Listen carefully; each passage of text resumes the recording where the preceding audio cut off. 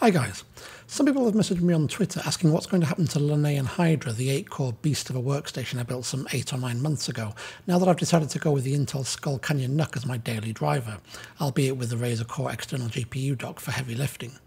Initially I did mention I'd be parting it out, but having had a chance to think it through, I've decided that while I certainly will be disassembling it, it won't be to part it out, not the majority of components anyway. I actually had another build video planned for later in the year, which is to replace my primary storage machine, the Synology NAS, which is a DS412 Plus that I bought back in 2012 and I've been extremely happy with. In fact, it's my second Synology unit and I can't rate them highly enough. So much so that I intended to buy one of their larger 8-drive units, but instead of spending $800 or $900, I figured I may as well throw the parts I already have into a rack mount case and build my own far more powerful server for a lot less money.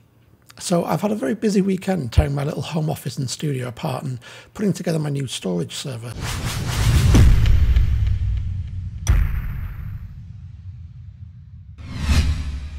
Although I'll be reusing most of the parts from LSI Hydra, namely the PSU, motherboard, CPU, RAM and even the SATA SSDs, I did have to get a few new parts in. First of course was the case.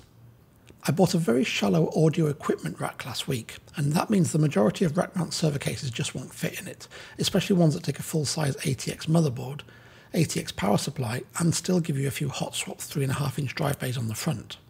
In fact, with those limitations and the 16-inch max depth available to me, the only case I could find was the Norco RPC 4308, which is a 4U unit that's just over 15 inches deep, but still manages to squeeze in 8 drive bays.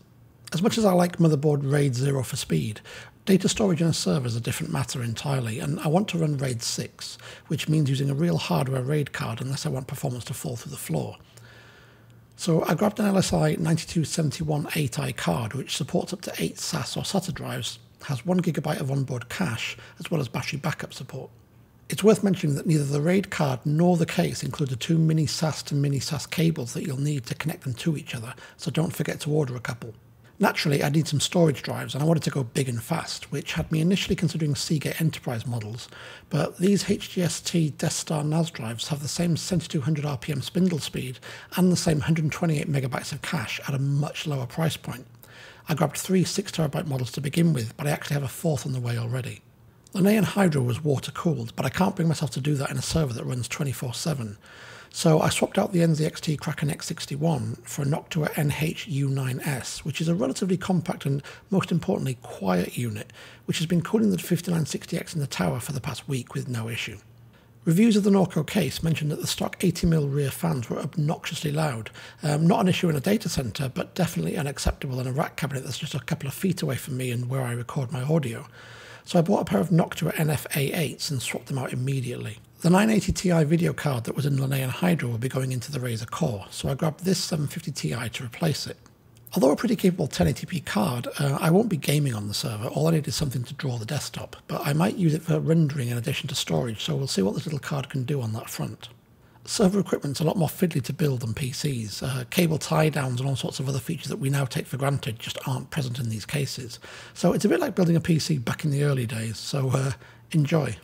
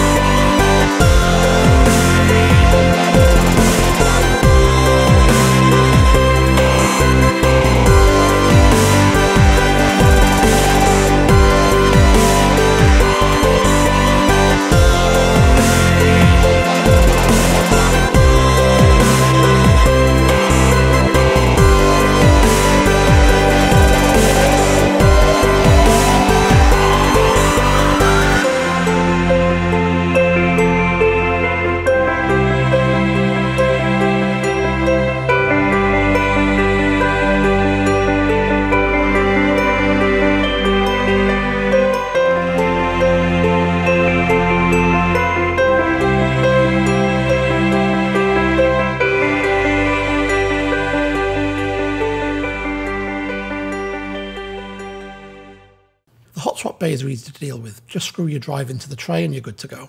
You can see through the top bays are illuminated as there are drives in them which are currently initializing into a RAID volume. I never heard the stock case fans, but I doubt they're as quiet as these Noctuas, and you can see how a deeper chassis wouldn't have fit in this shallow rack.